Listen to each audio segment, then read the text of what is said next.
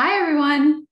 If you told me a couple years ago that I'd be introducing a Veterans on Wall Street panel about an expedition to the South Pole, I would have said, you know what? That sounds about right. I'm not surprised because it is just like our amazing Bob Woodruff Foundation partners to lead the way, push boundaries, and go places few people dare to venture. I'm Anne-Marie Doherty, the CEO of the Bob Woodruff Foundation. Together, BWF and VOWS bring together industry leaders to achieve two shared goals. One is attracting, hiring, and retaining veteran talent. And two, making sure veterans and their families have everything they need to thrive at work and at home. I'm excited to share that we're expanding our horizons to reach other industries beyond financial services, partnering with our friends at Way Up to bring veterans' strengths to Wall Street, Main Street, and everywhere in between, including places as far-flung as the South Pole. That brings me to today's panel. In partnership with BWF grantee and one of my favorite organizations, Move United, legendary polar explorer and founder of the 2041 Ant Foundation, Robert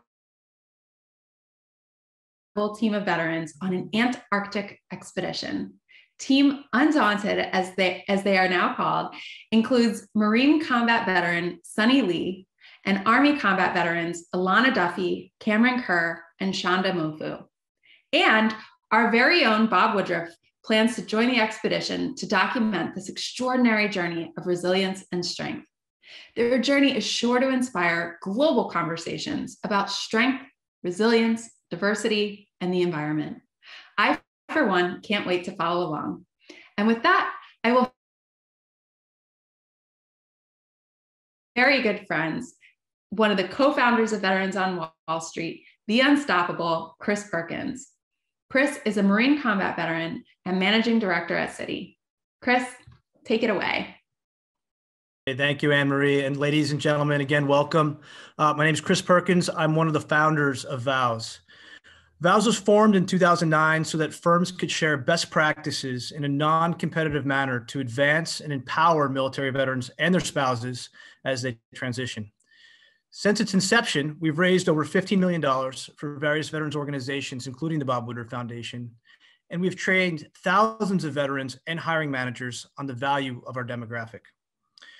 Throughout the pandemic, we've hosted a series of events focused on the very appropriate theme of resiliency. Today, we have a very special treat that will feature my friend, Robert Swan, the first person in history to walk to the North and South Poles, along with members of the Undaunted team, including military veterans, Alana Duffy, Chanda Mofu, Cameron Kerr, and Sunny Lee, who are planning an expedition to the South Pole in January. I think you will find these stories of resiliency captivating. With that, I'd like to turn it over to my dear friend, Robert. Mr. Swan? Robert, you're on mute, sir. Thanks very much, Chris. Ladies and gentlemen, thank you very much for joining us all today. And I'm going to give you a little bit of a story about how this all came together. And it's just really a story about hope, by the way, and doing what you say you're going to do. And this began for me when I was 11. Last time I had hair and properly dressed. And I saw a film about the real explorers who went to the North and South Poles. And I said, one day I will become the first person to walk to both poles. And everybody laughed at me, and they still laugh at me. But guess what? In between, we achieved those missions. And if you imagine, oh God, sorry, bloody phones. I apologize. Yeah, after years and years and years of fundraising, we found ourselves, three of us, standing on the edge of the Antarctic continent.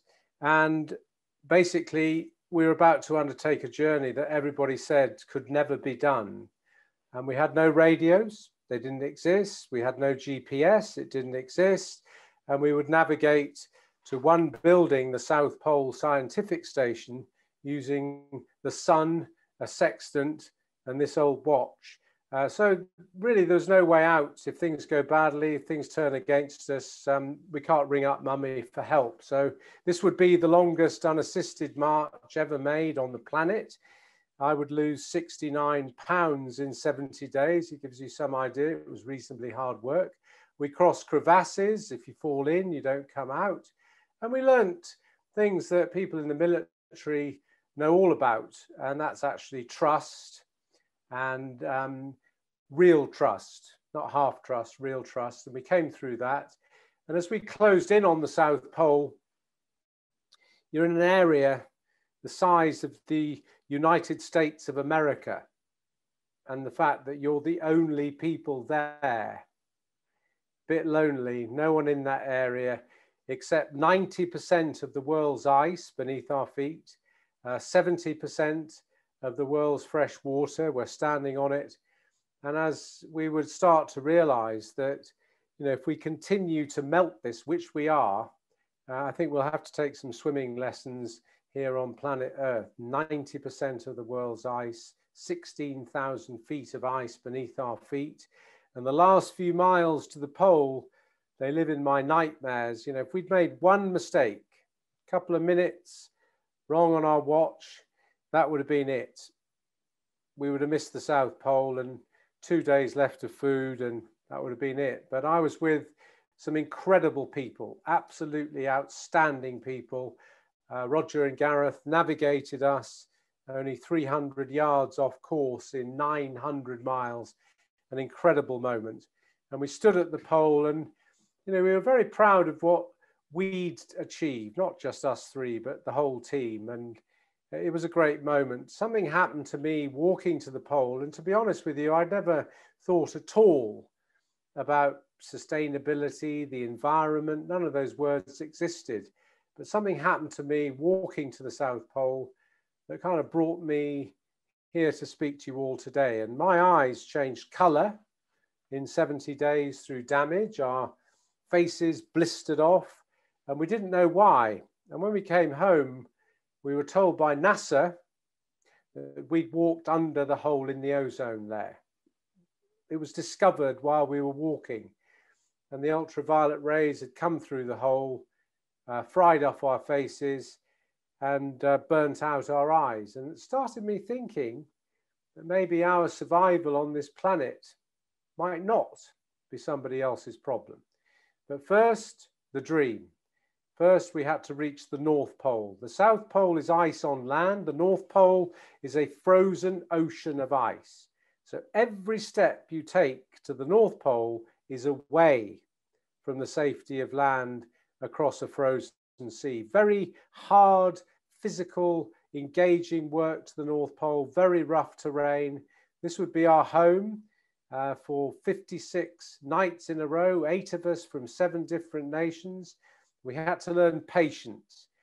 Check out Daryl on the right, who would come from Harlem, New York City. He would become the first American to walk to the North Pole. But you can see in this picture how much he truly loved Rupert's music. Not much. We had to learn patience. Here's me coming in naked after washing my body at -65. And you will notice clearly 2 things. One is that if anybody ever says to you, I am cold, if their face looks like this, they are cold. And secondly, gentlemen watching, you will notice there is nothing at all hanging down in the central area. This is extremely cold. We are now 642 miles away from the safety of land. And again, this is before satellite phones, before GPS, and literally in 3 days, the nightmare begins. The ice starts to move beneath our feet, and 4 days later, the entire Arctic Ocean melts beneath our feet. And this photo was taken in April. It was supposed to look like this in August, so this was unplanned. And this is way before people had talked about climate change and all those things. We just thought, great, we're dead. Because in 20 hours of trying to go north through this, we're still drifting south. So basically it's game over. But to stay alive, we cheat time and run 40-hour days, which you can do at the North Pole because it's always daylight in summer. A huge battle lies ahead now. The team start to get under very difficult circumstances. Darrell, our brave American, he lost his heel through frostbite, only 115 out from the pole, but we hold it together. We get a bit of luck. The ice comes together and we stand at last at 90 degrees north. The job was done. And it wasn't me that did it. It was we that did it. And I thought it was important to fly a flag, which I still think is relevant on our planet Earth. And I went back home, and my patron for these expeditions was a gentleman by the name of Jacques Cousteau. You might remember his name, a man of the ocean. And he said to me, Rob, you've reached the poles. Now, will you take on a 50-year mission? I said, okay, why not? And 30 years ago, he gave me this 50-year mission that in the year 2041, the treaties, the arrangements that preserve Antarctica for us all. Right now, we all own Antarctica. No one can touch it. But in 20 years from now, that treaty could be altered, changed, thrown away. And Antarctica is our last chance on Earth just to leave one place alone as a natural reserve land for science and peace. I think it's a good mission. And to do that, we've involved thousands of young and old leaders like myself to go down to Antarctica. A lot of people coming from the Middle East, a lot of people coming from India, a lot of people coming from China. And you know, these great nations like India and China hopefully will become important to decide on the future of Antarctica in 20 years from now. And what we see there, ladies and gentlemen, is, I don't use the word devastating lightly, but devastating. Huge areas of Antarctica breaking off, massive amount of extra ice in the water, and I see it every year. So I see the changes. And even NASA have got in on the deal with incredible photographs from space, showing us that these huge areas, that area at the bottom there in the color, that's the size of Texas. The top one's the size of France. These are massive areas of ice. And if you melt an ice shelf, it doesn't really matter because the ice is already in the water, like putting an ice cube in a glass. Once it melts, the level doesn't go up. But once that's gone, the ice from the land comes in to the ocean, and ice from land will raise sea level. And it may not matter to us so much yet. We can build more walls in Manhattan, Los Angeles, San Francisco, London, Paris, yeah. But what about people that did nothing to deserve this? I know this family in the Maldives, and they had to move house, and they didn't do anything to deserve that. So we should think about it. So we formed, my son and I, because I think it's really important that generations join together on these issues, that I, the old warrior, would be out to try and preserve Antarctica, and my son would have a campaign to try and inspire young people who, ladies and gentlemen, today they're angry. They're upset with the world that they have inherited. And I think I would be too. But we can't just have angry young people. We've got to turn that passion and anger and frustration into solutions. So my son Barney and I work on the preservation of Antarctica and the Climate Force Challenge. To do that, my son insisted that I joined him to walk to the South Pole again. I didn't really want to do it, but he convinced me to do it. And if I did it, I would have crossed personally the whole of the Antarctic landmass. So I thought, yeah, let's do it on renewable energy, which we did. And this was extraordinary. Anybody listening, imagine throwing away your jet aviation fuel that you've used for years to melt ice and melt snow, and without water, you're dead in 5 days in Antarctica. So we threw that away, and working with NASA created these extraordinary ice melters where through solar alone, it melts the ice and snow. And one day they'll use these on Mars. There's an idea. So off we went to the South Pole, my son and I and 2 companions. And I was so excited to do this. And sadly, after 300 miles out of the 600 miles, my hip disintegrates and I can't carry on. And this was a huge moment of failure for me. And I felt like I'd let everybody down. But Barney, my son, would carry on with Kyle and with Martin, his 2 companions. They fought on. Barney lost a bit of his toe, but he was willing to suck it up. And I was able to fly in and share his moment at the South Geographic Pole, nothing to do with me. And I just think it's so important today. I mentioned the word hope at the beginning, that all of us have exciting, great stories to inspire people, especially young people who are going through a pretty damn rough time now, and they can't really see anywhere outside sitting on Zoom. So this was a fantastic achievement by my son, first ever expedition to the pole or any pole, only on renewable energy. I thought, well, I can't leave it at that. So I got a brand new hip put in, went back this time last year to exactly where I left Barney at 300 nautical miles from the pole. And this time I got the A team in, Johanna and Katinka from Norway and Sweden. They are the preeminent polar travelers. And I managed to convince them to come and lead me to the South Pole to get the job done with our fantastic film and cameraman Kyle from Norway. Off we went again, testing out different types of renewable energy. Because you know something, if we use more renewable energy in the real world, no one's going to go and exploit Antarctica because it won't make financial sense to do it. It'll be you on Wall Street that do the job. If it doesn't make financial sense, no one's going to go. So game on. So those last 300 miles, I thought I had it in the bag. This was just fantastic. I learned so much about leadership from Katinka and Johanna and got 97 miles from the pole. And I thought, I've got this. After 1,460 miles on foot over 34 years of traveling, I thought, I've got this.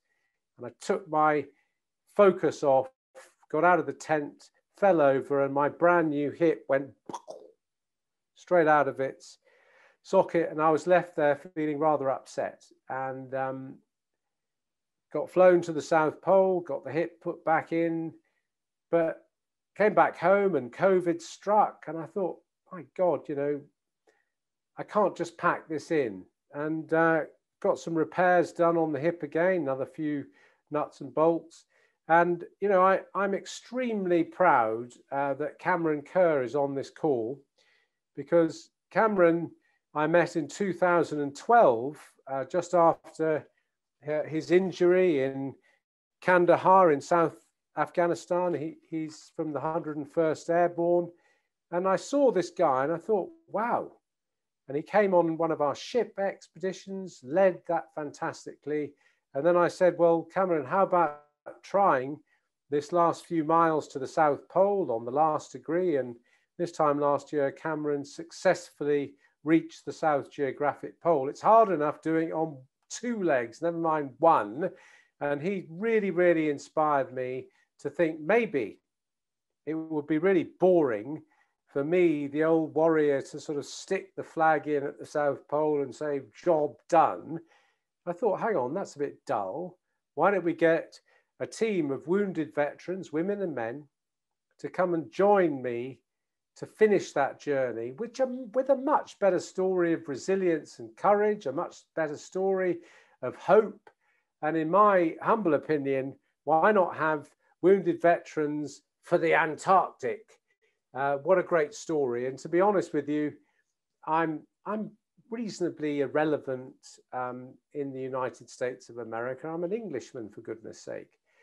But imagine if Cameron, any of our team on the call here, get up and start talking about hope and resilience and ESG and all those important things that we're combating.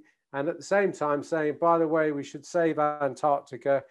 That's why we're going to the South Pole all together. I thank you very much for listening to the story. All the very best. Hey, Rob, thank you so much for your inspiring comments. And to the audience, we have a question and answer thing you can click on. So if you have a question, please pose it and we'll do our best to get to them. You know, listening to your story, I'm beginning to have nightmares of my time in Quantico, Virginia as a young Marine second lieutenant trying to find boxes during land navigation. I have no idea how you're able to find the South Pole based on the tools you had at the time. That is just incredible. With that, you mentioned Cameron and Cameron Kerr's story, which is incredible. So I'd like to turn it over to Cameron. Cameron, if you could share your story and your transition, and would love to hear about your trip to the South Pole and, of course, why you're going back. Sure. Thanks, Chris. So, I mean, a quick background, I guess, just to get to the fun stuff is I grew up just in a small town in Massachusetts, and always felt like I needed to earn my citizenship, which led me to join the Army. And part of that was because my dad wasn't a citizen at the time. He's from Belfast, Northern Ireland. And so with him growing up in the veritable war zone of Belfast, back when he was a kid, around the same age that I was, that he had been when he was growing up there, I started realizing like, wow, I'm so lucky to be born, obviously, just by sheer luck in the States. And that ended up kind of leading me on this trajectory to end up joining the Army through ROTC, commissioning as an officer. And then, as Rob said, ending up in southern Afghanistan and Kandahar, just bebopping around and trying to avoid IEDs with a platoon of infantrymen from 2010, 2011. I ended up having my bad day at work in February 2011 while moving to assist or check on a wounded Afghan who was my counterpart. I ended up stepping on a pressure plate IED myself and engaging in, I guess, what is known as the best and most effective way of losing weight fast. I was medevaced that same day, obviously just on the same medevac that I called for this other casualty. And then next thing I know, I wake up a few hours later with no leg below my mid calf, essentially, on my left leg. And I tried to stay active. I tried to get into some stuff I did actually get into some stuff at the hospital and in the year or two initially afterwards. And I linked up with Rob, like he talked about, and went on this. So we're having a massive windstorm. So if my internet dumps out again, that's the wind. We had a transformer blow just recently. But anyways, if that happens, I went on this expedition to the peninsula, the Antarctic Peninsula, with Rob in 2012, as he said. And then a few years go by and I was recontacted by Rob, as he mentioned, in I think late 2018. And he had this crazy idea of, hey, do you want to go to the South Pole? And I obviously said yes, because why would you say no to that? And next thing I know, after about a year of specialized gear acquisition and some training in Norway, in a remote part of Norway, I was being inserted via ski plane in the middle of the Antarctic plateau at 2 a.m. in broad daylight at about 9,000 feet with a team of about 8 other people, I think. And from there, I mean, it's as Rob kind of talked about, and as you saw in the photos, it's one of the coldest, driest, most inhospitable places on Earth. And it's like a alien planet, essentially. The best way to summarize it, I think Rob kind of touched on this too, is it's an entire continent that wants you dead. And so we set out from 89 South, heading in a straight line with GPS, with all these modern innovations that Rob didn't use, essentially just heading to the pole, towing all our own gear, all our food, all our fuel, just everything that we had our entire lives in sleds behind us for about 7 hours a day over a flat, featureless, barren landscape. And if combat is anything, it's too much stimuli. And Antarctica is the opposite. It is just nothing but butts in front of you. You're staring at butts, and then people behind you going in a file and skiing until you get a break for the day. But the ambient temperature there too is about -5 Fahrenheit, but with wind chill, it was dropping down to -40, which is actually incidentally where Fahrenheit and Celsius meet up, which is kind of cool. below zero, obviously. And despite obviously being a little bit more frostbite proof than I used to be with 2 legs, I got some pretty bad frost nip on my nose and on my fingers and my remaining toes, just to kind of give you an idea of the conditions, not to freak out anybody that's about to head there next January, but it's all 100% worth it.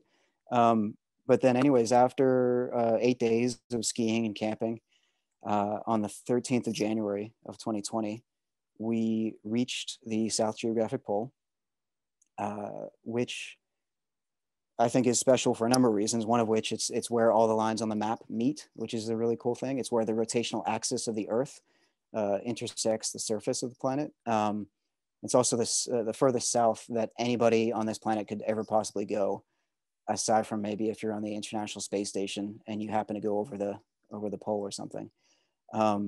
But for me, and I think for everybody here who's veterans, I think one of the most special parts of the entire experience is just of Antarctica actually as a whole, is the fact that it is the only place on Earth. I mean, Rob, I'll back up and say, Rob talked about why it's special for a lot of other reasons. And the fact that, yes, 90% of Earth's ice is there, 70% of Earth's fresh water. It is the last great wilderness on Earth. But for us as veterans, I think it's particularly poignant because it's the last place on Earth that's never been scarred by human conflict. And for those of us that carry the visible and literal scars of war, it's the last place where we haven't just brought all our petty, fallible human quibbles and imported them into an otherwise untouched wilderness. So when you're standing there at the South Pole, surrounded by the international flags fluttering in the wind, that really resonates and it really hits home. And so I know Rob's all about keeping it that way, as long as we're all alive, and I'm all about that as well. And I think anybody else who gets that experience to stand there and to witness that themselves, you can't help but have that. So I think that is best encapsulated, I guess, by that famous quote from, I think he was then General Eisenhower before he was president, talking about how, and I wrote it down so I don't mess it up. He says, "I hate war as only a soldier who has lived it can, and only as one who has seen its brutality, its futility, and its stupidity." And like I said, that's what Antarctica for me is, how it's so special and why we need to keep it the way it is. But that, I guess, is the 5-10 minute summary of how I ended up going from being a young Army officer in Kandahar to ending up at the South Pole, waiting for that plane ride out and a nice warm shower. So I think that's it, unless there was anything else that I missed. Cameron, I thought that was perfect. Thank you for sharing. Yeah, thanks. Lana, would like to turn to you next. Can you share your story of transition and why you're heading off to the South Pole? Sure. So background on me is that I was growing up in New Jersey. I went to college, got an engineering degree from Cornell, got my master's degree from the same, and got a job and was incredibly bored just doing engineering. I had wanted growing up to be an astronaut, and this staring at blueprints while counting linear feet of drywall to estimate the cost of a major building was not exactly exploration and interstellar travel. So I walked into my boss's office and told him that I was going to join the Army, and he laughed at me, and that made me do it, really prompted me to do so. And I decided also that I was going to enlist despite having my degrees, and because I really wanted to make sure that if I were to lead somebody that I had experienced what they did. I've always been very big on experiencing what I'm asking other people to go through.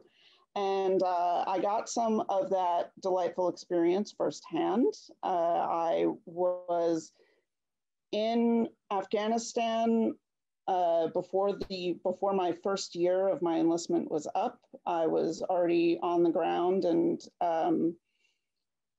dealing with riots and all kinds of other fun things. And I was an intelligence collector and an interrogator.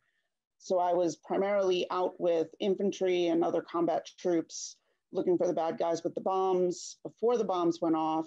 And then in Iraq, which I was in actually before my second year in the Army was up, I was now on deployment number 2, and I ended up finding one of those roadside bombs the hard way, or I suppose kind of the easy way, because it found us. And I ended up with a brain hemorrhage and a severe traumatic brain injury, which at the time was not being diagnosed. And so it took them another solid 2.5 years before I was sent to Walter Reed for brain surgery. And by then I also had nerve damage from an incident that had happened a couple of weeks prior to the explosion, and just a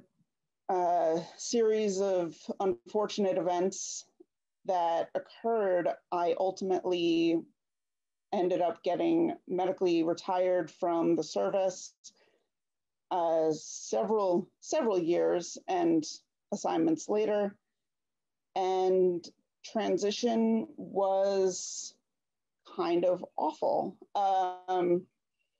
It was not easy to come out as an enlisted, especially in a job that nobody knew or really could know what you had done or what you were doing.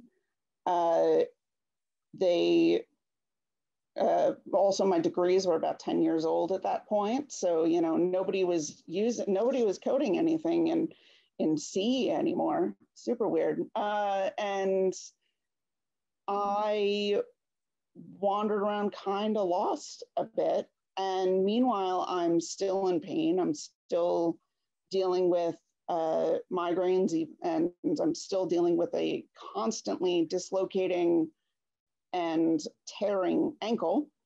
And I started seeking help at various places and finally found where I fit. And that was really my impetus to start saying, like, well, where does everybody else fit? And how can I make sure that this isn't happening to other people? And that's why I started a company to help use artificial intelligence. I did, in fact, have to hire people.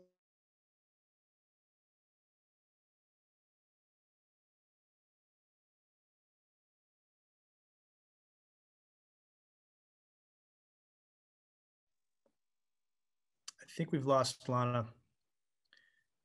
Chanda, can you hear me okay? I sure can, Chris.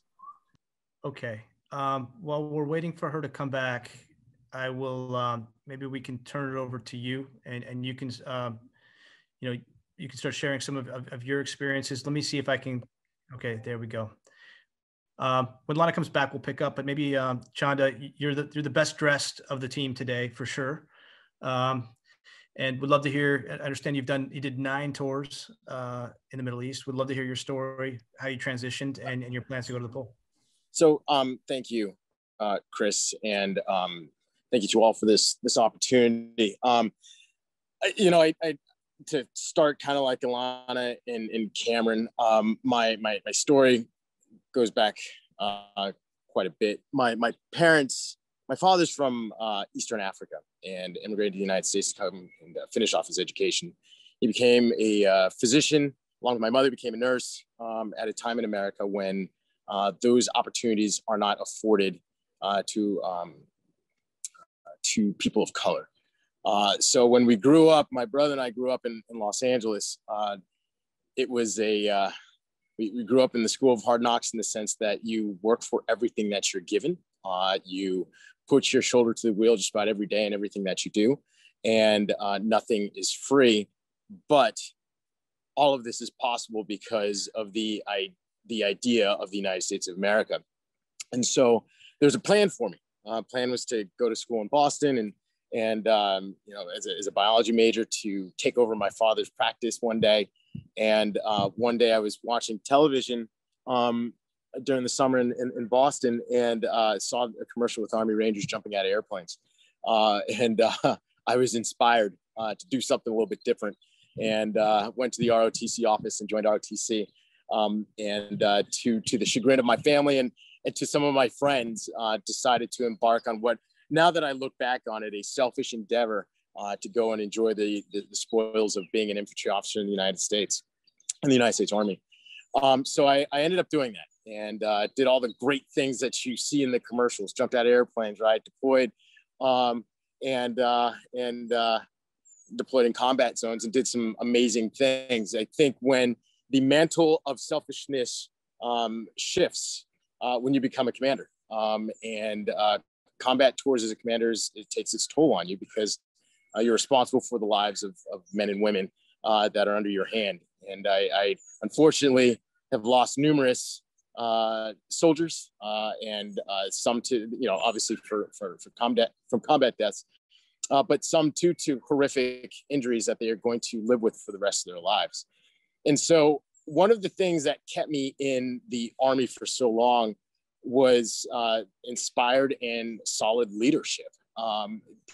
People that took care of families, people that took care of individuals and their families and what they wanted to do next.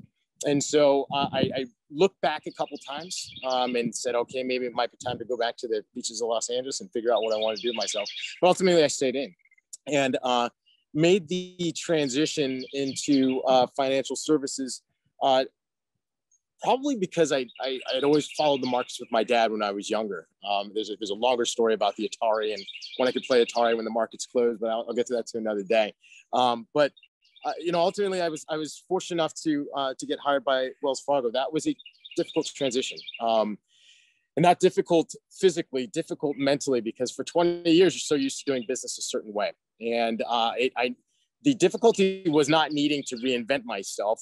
The difficulty was stepping into the new normal of no longer waking up at 05:30 to go to physical training, no longer going on airplanes to specific parts of the United States or around the world for combat deployments.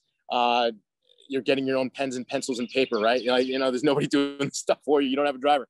So, you know, you're into this phase in life, and I called it halftime, where you really had to reinvent yourself and do something different when it came to understanding a new culture in financial services, understanding new process in my current job, understanding protocol.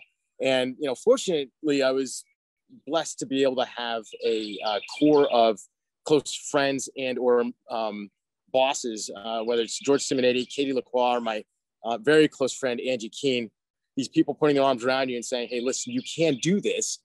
You've just got to make sure that you put in the hard work to be able to get it done. All of these things that were hard as part of my transition, I had learned not only from my parents and growing up in the household that I did, but also, you know, the rigors of Ranger School, the deployments, what you go through, you know, during these deployments, prepared me mentally to make this difficult transition after halftime of my life to join into financial services. While I do not have the physical scars as my Undaunted teammates, I certainly do live with the guilt of making a successful transition and not being able to reach out to some of those that I've lost in the past, or those that are, you know, still dealing with missing limbs or burns, significant burns throughout their body. So there's a significant toll that we still carry with us mentally. But the beauty about that is these hard things that we're about to embark on allow us to continue on because we've become so resilient over time with the challenges that we're able to face.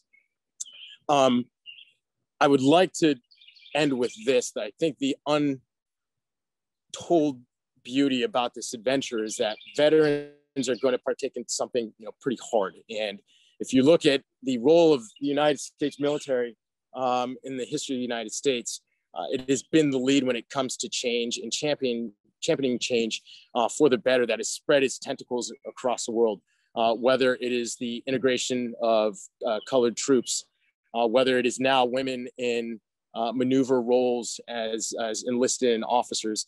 And we now have the opportunity to be able to come together from all different walks of life across the spectrum, across the United States as veterans, and show the world that we're capable of standing up for something that's pretty important and that will affect our future. So Chris, thank you very much. I appreciate it.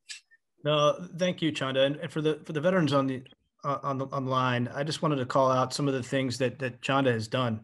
I get to meet and know many veterans, and Chanda has taken charge from the moment he transitioned, and he started and he organized a number of different initiatives down in Charlotte, and is really championing, along with Victor Perez, the VOWS chapter in Charlotte. So thank you so much for that and all that you're giving back day after day to the community.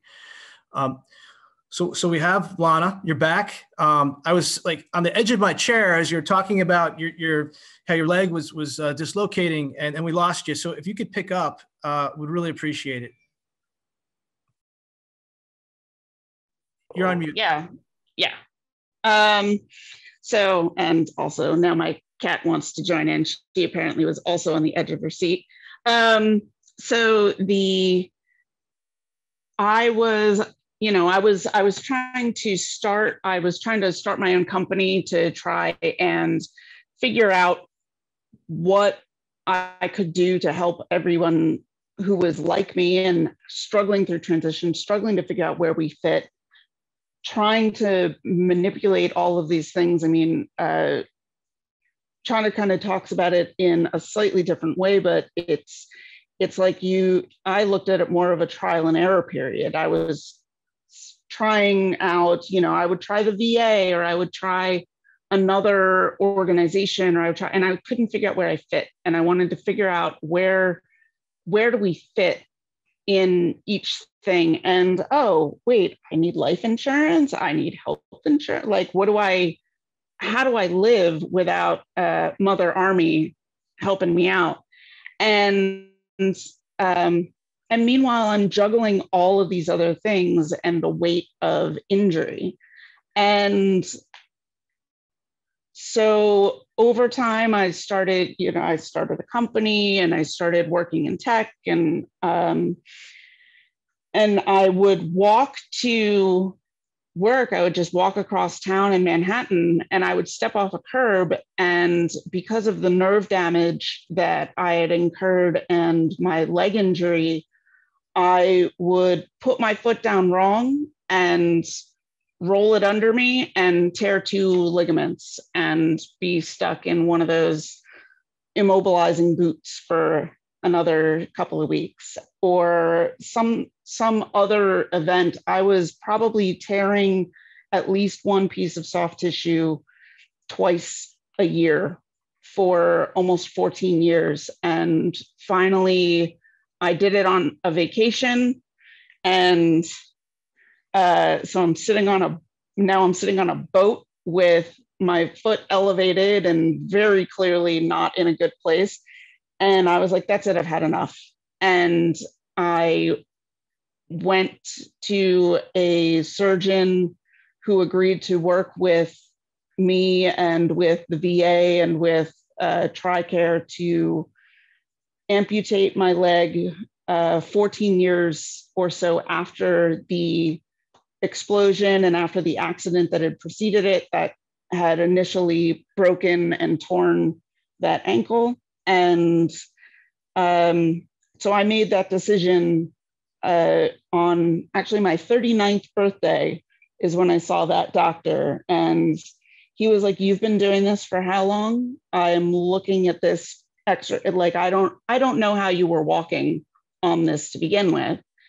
And I was like, "Oh yeah, man, I've been like running and hiking, and I've climbed a couple of mountains in the interim. I've got frostbite on that foot." And so that was about 1.5 years ago. And since the amputation, I'm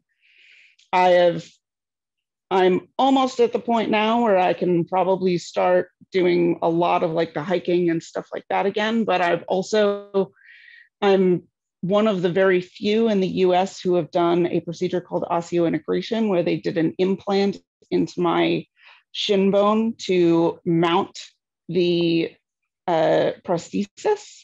So unlike Cameron, I don't have a fitted socket that you typically think of. So now that Chris and Rob and some of the other folks reached out and said, hey, do you want to do this South Pole thing? By the way, it might be like negative 40 degrees. It was, I had to contact the surgeon and be like, hey, has anybody done this before?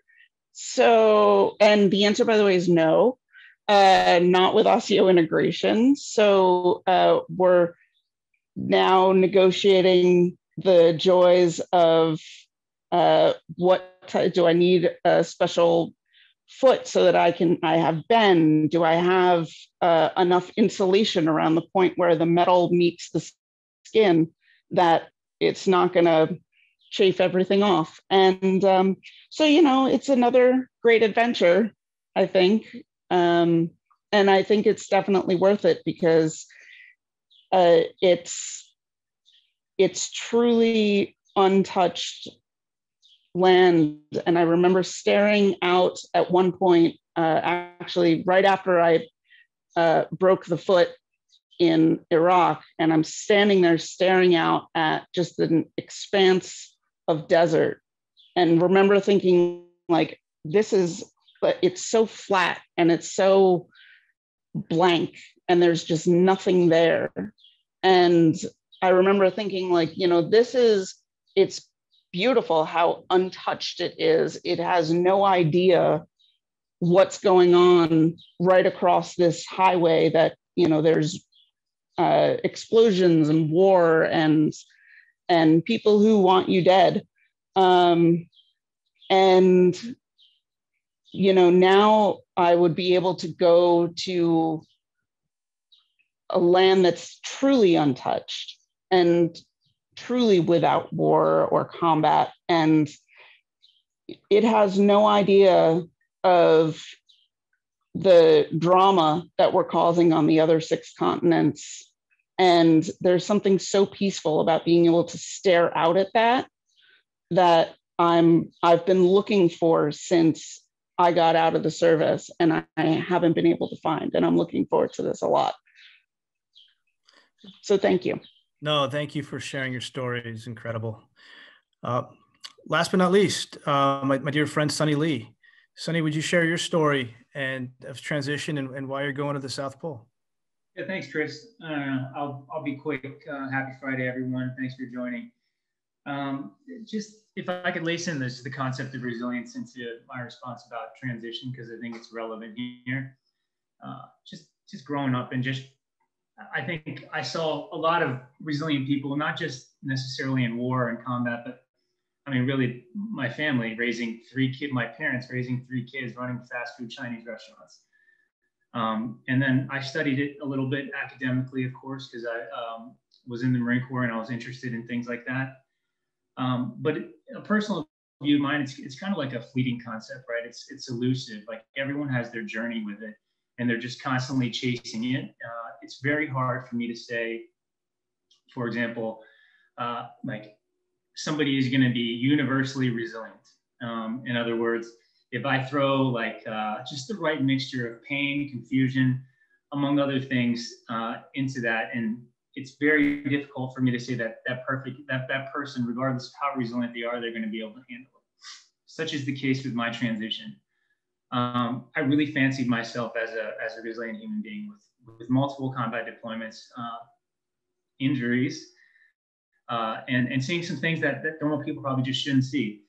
But outside of that, like you figure that I would have somebody like me with my background would have a smooth transition. But when I think about the actual transition, the first things that really come to mind are it's nothing good, like an extreme lack of direction, aimlessness, a degree of loneliness, depression, if I may, and then couple all those things with a very real inability to ask for help, just because you're programmed that way. And so now the second part of your question, Chris, about Antarctica, outside of the actual expedition, which I think is be incredible. I mean, to be a part of Rob's story, was focused on ESG before ESG really became a hot thing in popular culture. That's amazing to see, hear the stories of resilience from the separate panelists. And we all have different stories. I'm excited to share mine as an Asian American, but I'm really more excited to hear everyone else's story. That's all I got. Thank you, sir. And if you have questions, please go ahead and type away. In the meantime, Rob, can you talk about what goes into this type of expedition? Can you talk through the logistics and the planning and the costs? Well, sadly, everybody, you can't pick a more expensive place to go anywhere on the planet. And that's actually quite good in my book, because it can't just go there for the weekend. But just to give you an idea of logistics, Chris, a 45-gallon drum of fuel in South America might be $150. That same barrel transported the whole way to the South Pole, that same barrel, if you wanted to buy it, would be $28,000 US. So this is, a massive, massive logistical place. And we're lucky, and I helped set this up 33 years ago. We're lucky to work with a team of people who fly in a very small operation to Antarctica, and they have a base camp, which when you first go there, you think, yuck. And then when you come back from the South Pole, it's like going to the Ritz, It's nothing fancy, but they have this base camp.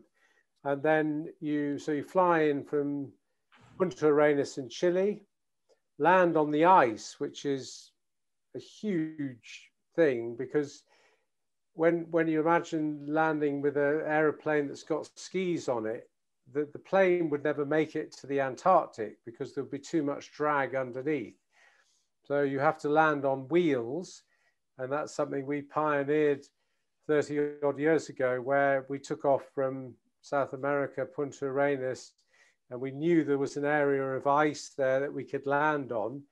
The only problem was if it snowed over while we were on the way and no GPS, no Google Maps, we would have, well, I wouldn't be talking to you now, but that we land on these ice runways that are a bit bumpy, but it's very safe.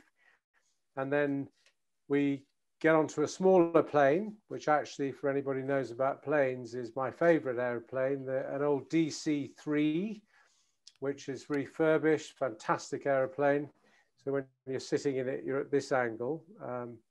Cameron's been on board, and we fly to 89 South, get off the plane, and then it hits you. Plane's gone, no more noise, and you've got 15,000 feet of ice beneath you, and it's time to get on with it. And I think one thing that people don't really mention much about polar travel is that the actual walking's, it's okay actually. You have an hour, every hour you stop, you have chocolate. And the good thing about South Pole travel is that no one has to be on a diet. You can eat exactly what you want, as much as you want, all the time. Cameron would agree. But you've got to obviously live in a tent.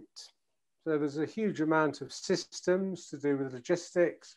You've got to know how to put the damn thing up, because it's not the time to take your gloves off and get frostbite. So you've got to be well proficient, as any military people would be, at systems.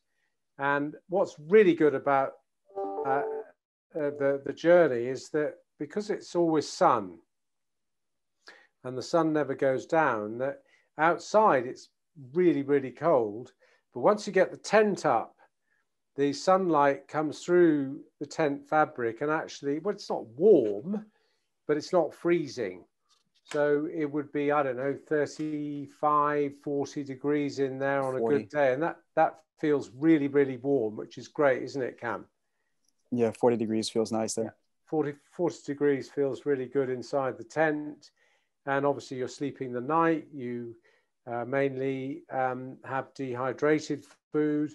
What we do, which is really nice, is that we have one tent that we dig out a big hole every evening, and then everybody on the team can go into that tent, and sit on a sort of ice ledge. And that's really special because everybody can join together. So it's a massive logistics thing. The actual equipment that you take, you've got to damn well carry it. So, you know, there's nothing fancy there. Anybody, obviously military people have carried stuff. You don't carry anything you don't want. So it's quite lean down logistically. And the costs of doing this are, you know, very expensive. So when we're raising money for each one of our team members, we're looking at, you know, close on $90,000 US to make this happen. And that's a stack load of money, but I believe it's worth every cent to give people a fantastic story to inspire others with. And I think at this time, especially, you know, I said it in my talk, people need hope, Chris. And I think doing this is very hopeful because it's like we haven't messed Antarctica. There is no damn COVID-19 at the South Pole, by the way. It would, you know, it would freeze, which is great. So I think it's a very hopeful message. It is very expensive, but working with Move United, you know, it's all coming together bit by bit. Yeah. So, Rob, just wanted to point out, you mentioned the cost. We're raising money through charity, and the organization that we're partnering with is Move United. So if anyone's interested in supporting other companies, we can share the link in a subsequent release, and we'll put it on social media. I'm getting a lot of questions about how people can go about tracking the journey. And maybe I can start by taking this one. It's pretty interesting. We learned this after the fact that many of us were embedded with the same guy. His name was Lucian Reed. He recently published a book, all of which I saw. He was embedded across for a couple of years, actually, across Iraq and Afghanistan. When we decided to put this together, we knew it had to be documented because the story, I think, could inspire generations based on the way we're bringing different people together to do something really difficult and obviously capture Rob's story. When I called Lucian, he was in the Bering Sea filming The Deadliest Catch. And he said, Chris, there's two things that I love. I love veterans and I love polar exploration. I'm in. So Lucian is going to be, he subsequently, when he came back from Iraq, became an Emmy award-winning cinematographer, director, producer, etc. So he's going to be documenting the journey. We're working with a couple of social media outlets on being able to update folks on the progress. And so ultimately, after the team is successful in reaching the South Pole, we're hoping to release a documentary that captures the stories of the veterans you've heard from today, along with their journey to the South Pole. So that's that question. Let me see here. Next question, Cameron, do you have any tips for people trying to head to the South Pole? What did you learn? What didn't you expect? And what would you tell your fellow teammates? I think, like Rob was referencing just a few minutes ago, the systems is the most important thing. A lot of people stress about training, and somebody the other day was asking about, like, oh, what heart rate zone should I be in for training? And all that's good, but it's not as essential as having your systems down so that when you take those gloves off, you have, like, the countdown starts. You have a few minutes at most before you need to get those hands back in gloves, and multiple layers of gloves, liners, mid-level gloves, and then like the big fat outer ones, before you might have actual serious issues, because the wind will just whip any body heat away in seconds.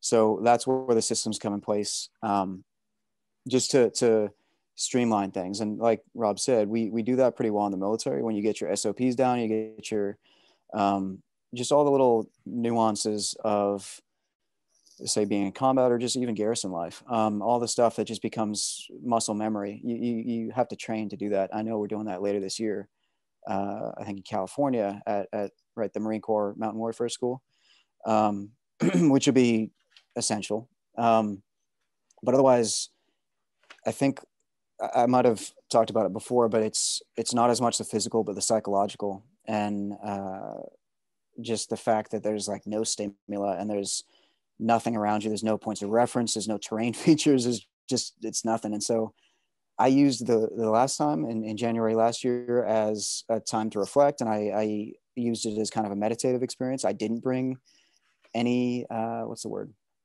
podcasts or books on tape. I will probably do that this time. I'll put it that way.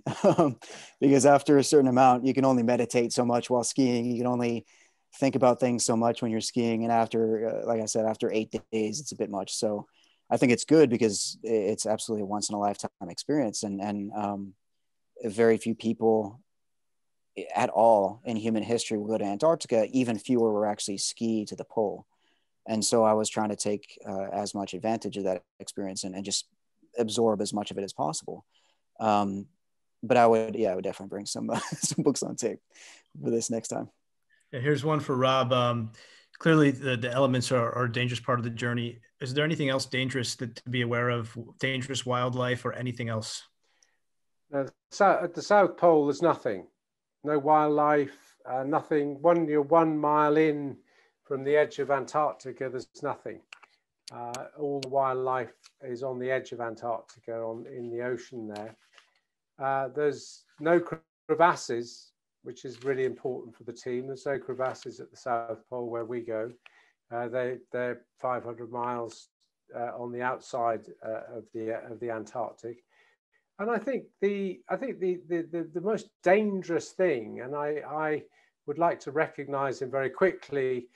You know, Michael Collins, the astronaut, died day before yesterday. And, you know, there he was while Buzz Aldrin and Neil Armstrong were on the moon doing their stuff. You know, he was circling around in an orbit. And, you know, no one's really ever talked about him an awful lot. But, you know, if he got it all wrong, the whole thing would have been a complete disaster. You know, Buzz Aldrin and Neil Armstrong would have kind of stayed on the moon for the rest of while the oxygen lasts. And I think one of the things that people can make a mistake on is not actually relying on each other. And every single person, as Cam will tell you, it doesn't matter how tough you are, everybody has a bloody awful day, excuse the language, walking to the South Pole. It will happen. There is no question. It's there. And I think that sense of, you know, not being British, stiff upper lip, which I kind of lost that a long time ago, and really relying on each other. I think that's something that people eventually get right, but I'm sure as military people, you know that. And I think that really does help, and not forgetting that and sharing where you are and how good or how bad it is. I think that's something that you haven't got time to mess around with that. You need to start that on day one. Would you agree, Cam? Absolutely. Yeah. Rob, what's the highest elevation, someone asked? Yeah, the highest elevation at the South Pole is about 10,000 feet above sea level. But because of where you are on the face of the planet, and the pressures and the ionosphere and stuff, you can, on your body, sometimes experience 12,000, I think on one day, 14,000, but really the average is about 10,000, which is quite high to fly into. And that's something that, you know, we take into consideration in the first couple of days. We ease into the journey to allow people to get over any altitude problems. Thanks. And last question, someone asked, how can they help support the Undaunted team? Rob, you want to take that? Well, I think two things really. One is thank you. And I think part of this is possibly to look, all of us have got fantastic stories. You've just heard them, for goodness sake.